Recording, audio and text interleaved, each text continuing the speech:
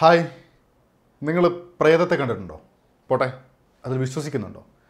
പലരും പറയുന്നതൊക്കെ ഉണ്ടെന്ന് ചിലപ്പോൾ ഇരുട്ടത്തൊറ്റയ്ക്ക് നടന്നു പോകുമ്പോൾ നമുക്ക് തോന്നിയേക്കല്ലേ ചില ശബ്ദങ്ങളെ കേൾക്കുമ്പോൾ. പ്രേതം പ്രമേയമായി കുറേയേറെ സിനിമകൾ മലയാളത്തിൽ വന്നിട്ടുണ്ട്. പാലപ്പൂവിൻ്റെ മണവും വെള്ള സാരിയുമായി അർദ്ധരാത്രി നടക്കുന്ന പ്രേതം മുതൽ വിദേശ രാജ്യങ്ങളിൽ നിന്ന ഹൈടെക് പ്രേതം വരെ അതിൽപ്പെടും.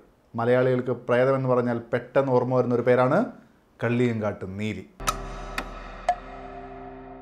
നീലി തുടങ്ങുന്നത് വളരെ അസാധാരണമായ ഒരു സംഭവത്തോടു കൂടിയാണ്. കൊച്ചുമകളെ ആശുപത്രിയിൽ എത്തിക്കാൻ വരുന്ന വല്യച്ഛൻ അവിടെ ഒരു ഹൊറർ മൂഡ് ക്രിയേറ്റ് ചെയ്ത ശേഷം വ്യത്യസ്ത സ്ഥലങ്ങളിൽ കിടക്കുന്ന കുറച്ചുപേരെ കാണിച്ചു തരുന്നു.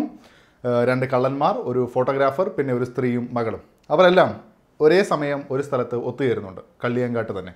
അവിടുത്തെ ഉത്സവ ദിവസം നടക്കുന്ന സംഭവങ്ങളാണ് പിന്നീടുള്ള നീലിയുടെ കഥ പറയുന്നത്. മമത ലക്ഷ്മി എന്ന വേഷം മനോഹരമായി ചെയ്തിട്ടുണ്ട്. ഇമോഷണൽ സീനുകളിലൊക്കെ നല്ല പ്രകടനമായിരുന്നു. ശ്രീകുമാർ, ബാബുരാജ് എന്നിവരുടെ കോമഡി സീനുകൾ ചിത്രത്തിൻ്റെ ആദ്യ ഭാഗത്ത് നന്നായി വന്നെങ്കിലും പിന്നീട് അത്ര നന്നായി ഫീൽ ചെയ്തില്ല.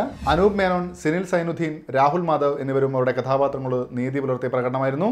ഗാനങ്ങൾ, പശ്ചാത്തല സംഗീതം എന്നിവ ശരാശരിയിൽ ഒതുങ്ങി. രാത്രിയിലെ കാഴ്ചകളും പ്രേക്ഷകനിൽപ്പം പേടി സമ്മാനിക്കുന്നതൊക്കെ ഛായാഗ്രഹണത്തിൽ വിജയിച്ചിട്ടുണ്ട്. നവാഗതനായ അൽതാഫ് റഹ്മാനാണ് ചിത്രം സംവിധാനം ചെയ്തത്. ഒരു ഹൊറർ കോമഡി ട്രാക്കിൽ ഇമോഷണൽ സീനുകളിലുമുള്ള ഒരു സസ്പെൻസ് ത്രില്ലറായി നീലിയെ കണക്കാക്കാം. സിനിമ തുടങ്ങുമ്പോൾ കഥാപാത്രങ്ങളെ ഓരോരുത്തരെ കാണിച്ച ശേഷം പ്രധാന കഥയിലേക്ക് പോവുകയാണ്. ആദ്യം പ്രതീക്ഷകൾ നൽകിയെങ്കിലും പിന്നീട് അത് പൂർത്തീകരിക്കാൻ പറ്റാതെ പോയിട്ടുണ്ട്. അവസാന രംഗങ്ങളിൽ മാത്രമാണ് സിനിമ കുറച്ചെങ്കിലും പ്രേക്ഷകനെ പിടിച്ചു നിർത്തുന്നത്. നിശബ്ദതയും അപ്രതീക്ഷിത വരവുമൊക്കെയായി പേടിക്കാനുള്ള വക സിനിമ നൽകുന്നുണ്ട്. നമ്മൾ മുന്നേ കണ്ടിട്ടുള്ളതിൽ കവിഞ്ഞ് കുറച്ചൊക്കെ സംവിധായകൻ കാണിക്കാൻ ശ്രമിച്ചിട്ടുണ്ട് എന്നുള്ളതും അഭിനന്ദനീയമാണ്.